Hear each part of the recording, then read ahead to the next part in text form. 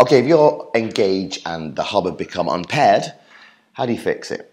I'm going to show you now. First of all, you need to verify that the unpairing has happened. So just if you take your hub, you'll see three lights across the bottom of the hub itself.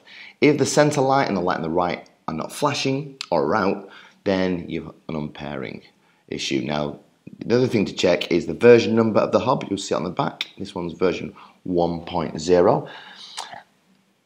And now we'll just verify they're unpaired through the Engage. Now, if you see on the dashboard, you'll see that the real-time usage widget shows that red spinning icon. That confirms that it's unpaired. Another way is to go to the settings page. It's here. It's My Equipment, and again, you'll see there the status of the devices. Now, before you start pairing the devices, it's a good idea to bring the transmitter as close as you can to the hub to get a nice strong signal for the pairing process, like that. Okay, if you've got version 1.0 of the hub, this is what you do. It's Settings, Clamps and Sensors, and press Scan for Sensors.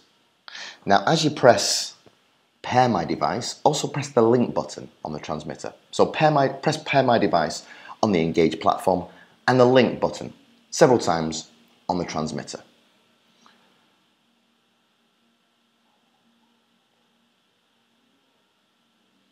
There you go, you see that that's been a successful pairing.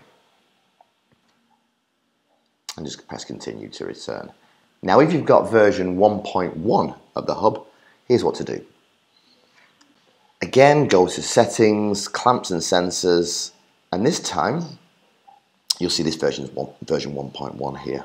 Again, on the back of the hub, it'll tell you that. So if you go to Settings, Clamps and Sensors, this time press Scan for Sensors. And in version 1.1, the difference is there's a scan bar there that lets you see the progress of your scan. So let's give it some time here.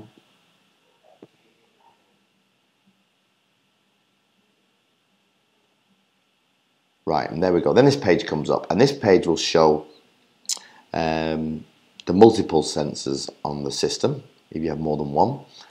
And just simply choose which one you want to pair up. And then press Pair with Sensor. Now just wait a while, this rotating icon here.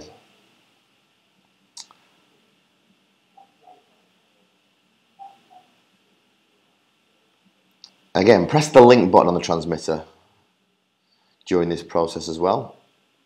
And sometimes this process can be slow because of the internet speed. So if you need to refresh the page in your browser, that will help. So there we go. 2 ticks. We've got a successful pairing there.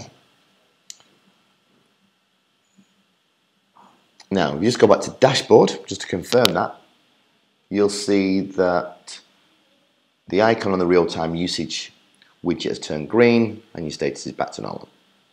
So there you go. Now, another thing that you can do with the transmitter, if you still have problems, is to take the batteries out. I'll take one of the batteries out and press the link button on the front.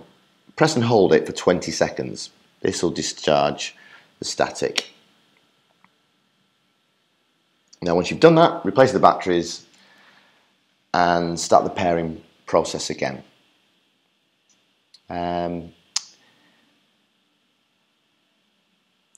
If there's still an issue, then you might need to replace the batteries altogether in the transmitter. So there we go, that's how to successfully repair the Engage with the hub.